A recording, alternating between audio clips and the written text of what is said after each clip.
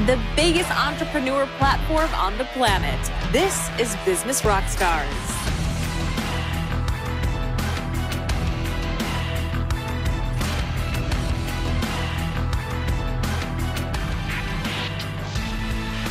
Welcome to Business Rockstars. I'm Alex Worley, joined by Jason Knight. He is the co-founder and COO of LotLinx. Thanks for being here. Pleasure.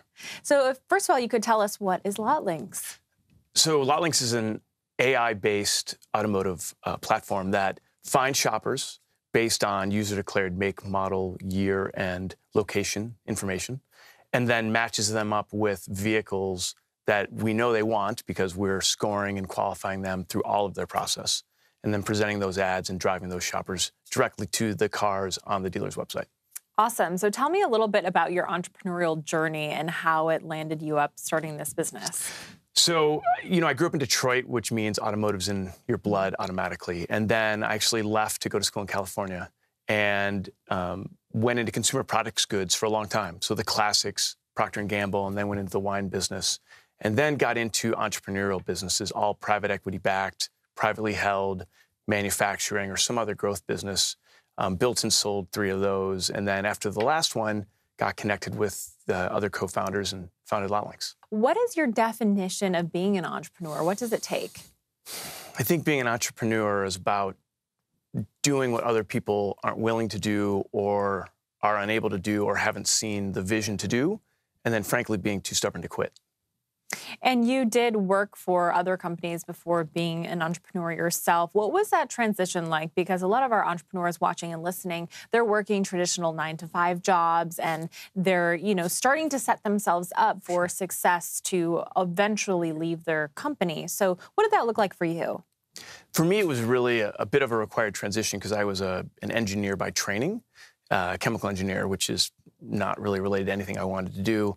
And then it taught me business. So I really had the opportunity to learn business from some amazing companies and amazing people, which then got me to think not like an engineer in most things. So for me, it was really about getting an education on things that I wasn't knowledgeable of and had no exposure to growing up or through college or anything else, and then just making the leap.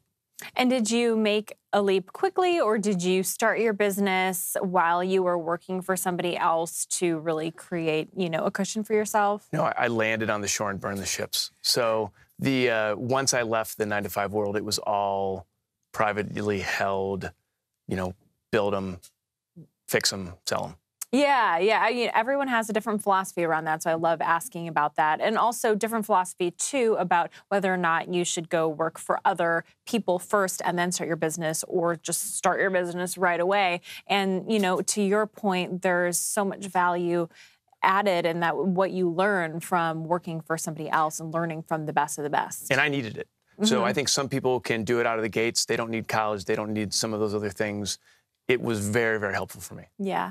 Were you ever afraid to fail when you first started your business? I'm always afraid to fail. I mean, I think that's what, to a certain extent, pays off, at least what drives me. Because, we talked about driven. I don't like failure. So you will fail. It's one of the best learning experiences you can have, but minimizing it is so critical. Yeah, so how do you deal with failure and being okay with the fact that there are going to be mistakes, not letting it paralyze you, but letting it motivate you? I mean, I think that if you can fail quickly and cheaply, that's probably one of the really great success things as an entrepreneur. You have to be confident, stubborn enough, I think, to go with what you know is going to work. But you also have to be open-minded enough to pivot or to change course or to adjust as you go. So I think it's so important to move quickly, but to really take input. And that's true in life as well as work. Yeah, definitely a balance there. If you could go back in time, what advice would you give your early entrepreneurial self? Don't let perfect be the enemy of good enough. Done is better than perfect, right? You can learn from it and then adjust accordingly. Yes. What was the best thing about starting your business and working for yourself? I think it's really about having an impact. So for me, when I was with the large companies, it was incredible training, but there was a bureaucracy. And there were so many other competing priorities that the right thing didn't always win. And I think as you get into something that you're passionate about and that you care about, like your own business or even just a smaller company, truly you can have more of an impact. And it's so fulfilling for everyone to, regardless of your level, have what you think and do matter so much. And I think that's just great. What's the hardest part about working for yourself? I don't have anyone else to blame. And I would hate to put my family out on the streets if we fail.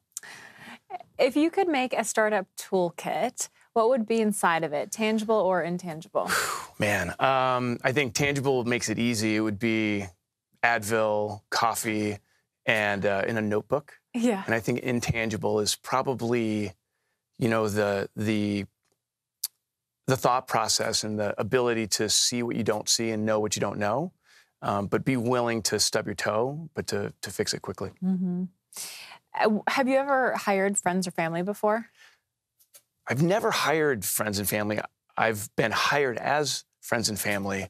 And I think that it's important if that gets you the in, but then it really is how you perform.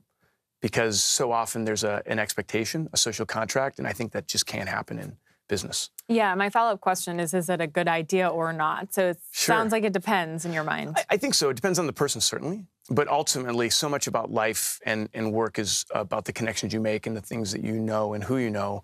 And friends and family is just one more relationship that gets you, potentially, you're already in sync, let's say. That's fantastic. If you come in and, it's your brother or your sister or your spouse or whatever, and there's an expectation that you don't have to perform or work as hard, I think that's a bad thing. Sure. When you make a tough decision, do you go off of your gut or research? Time willing, data. Without it, you have to go with your gut. Okay. And would you rather hire someone with an MBA or with great intuition? I would rather go for experience and potential over an education. So the latter. Who would you say is your number one mentor? I've been blessed to have a lot of mentors. Every industry I go into, I try to find people, and it's sadly not very hard, who are a lot smarter than I am and more diligent. And so I try to learn from them and just, sponge them for information. What would you say is the best advice that you've gotten from one or more of your mentors? I'd say know thy customer. If you understand the market, you don't necessarily have to do what the consumer or the customer thinks you need, but will allow you to find out perhaps potentially even what they don't know they need. But that really starts with knowing what you need to do and what the needs are. Well, we're going to take a quick break. When we come back, we're going to talk about building the business, so sit tight. This is Business Rockstars. I'm Alex Worley, and we'll be right back. Welcome back to Business Rockstars. I'm Alex Worley, continuing my conversation with Jason Knight. He is the co-founder and COO of LotLinx. So take me back to the beginning. Where did the idea come from for LotLinx? The internet has changed so many things in so many industries. We saw how people had changed their shopping behavior, but really the category and the segment hadn't caught up. And so there were these paywalls and lead forms, and you couldn't get the information on a real-time basis or even in a transparent basis as it stood today. And we saw a huge opportunity to really collapse and remove barriers for the shopper and the seller, the dealer, and really put those two together. How did you come up with the capital to start the business? There are two other real co-founders, and we frankly bootstrapped it, which was a blessing and a curse. But it was always really self-funding, and we would raise capital as we need it, deploy it, raise more capital, et cetera. Any advice when it comes to raising capital? I mean, I think that for business, and certainly for this, it was all about spend less, sell more. So I think for us, it was good to have some scarcity because it made us make decisions and make choices. And so often, I think if you're flush in the beginning, you can spend it wildly and not really get the bang for the buck. Sure. So you said that you have co-founders. Tell me a little bit about your co-founders and just kind of the key players in your business. I mean, it's easy. We have our Chief Technology Officer is Rob Vusic. And then, our chairman and CEO now is Len Short. And so initially, it was just the three of us trying to, make a business of it. What would you say has been the biggest challenge so far? Automotive is an incredibly stable business and segment.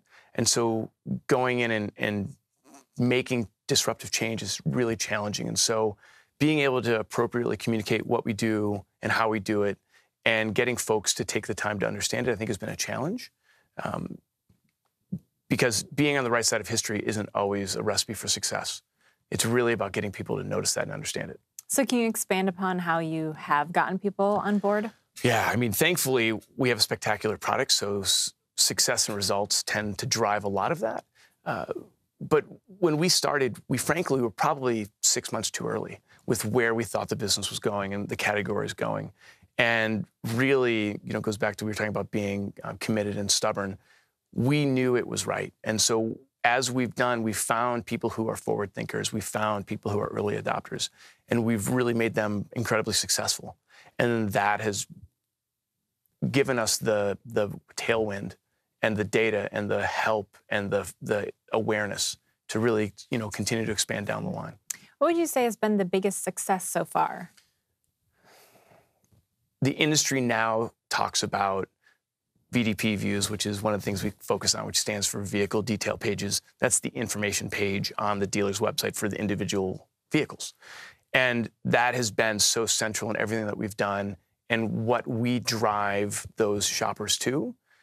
And it's all correlated to success. And people have now come on board to say, and I say come on board, but have agreed with and built the business around, these are incredibly important. And this is the money page for, moving that metal. What would you say are the 3 biggest lessons that you've learned throughout this journey? I think be willing to fail quickly, I think is the first and foremost. The second is listening to your customer and hearing what they're saying and what they're not saying is important, is critical. And the third is just how do you reduce friction from the experience, either with the dealer or with the shopper or both, even better. Mm-hmm. So is there an exit point? And if so, what is it? I don't think we have one defined. I think in automotive, there are frequently, it's a very acquisitive space. We have no plans to exit. I think we have just so much more upside and growth that we can accomplish. And frankly, so much more of the industry for us to innovate around that I don't see an exit plan. I don't see an exit point.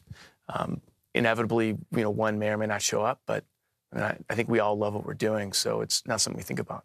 How would you describe your leadership style? I strive to be inclusive and open, and so I think it's so critical that you get other people's input because you hire great people to do great things. And so if you just hire folks to execute, they're not really going to provide input or value beyond what you say. It's so important to get folks who are good and are growing and have that upward trajectory in their mind and their career because they're going to make you better. Awesome. And lastly, if you weren't in your current role, what position or title would you like to have? I would probably do something around medical research. So, Cancer Society or heart health or something else just to, I don't know if it's give back, but just something that I care about and that, helps others. Awesome. Well, thank you so much for stopping by and sharing your journey with us. Really Pleasure. appreciate it. Thank you. I'm Alex Worley, and this is Business Rockstars.